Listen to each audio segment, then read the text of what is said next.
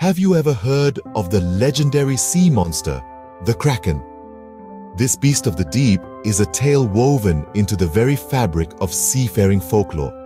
It's a story that has sailed across the North Atlantic Ocean, from the icy fjords of Norway to the frosty shores of Iceland. This enormous entity, shrouded in enigma and legend, is said to have the power to drag entire galleons to the ocean floor with its massive coiling tentacles.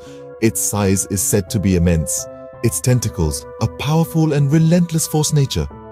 The very mention of the Kraken used to send shivers down the spine of even the most experienced sailors.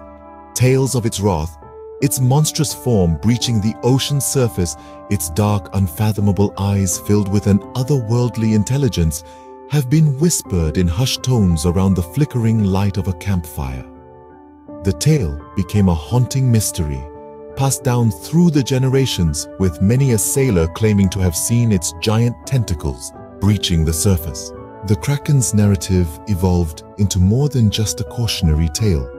It transformed into an emblem of the raw, awe-inspiring power of the ocean.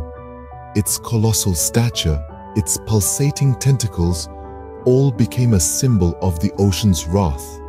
The Kraken was perceived as an omen, a precursor of tempests and disasters. It was an echo, offering a harsh reality check on the unforgiving might of nature and the enigmas hidden beneath the ocean's surface.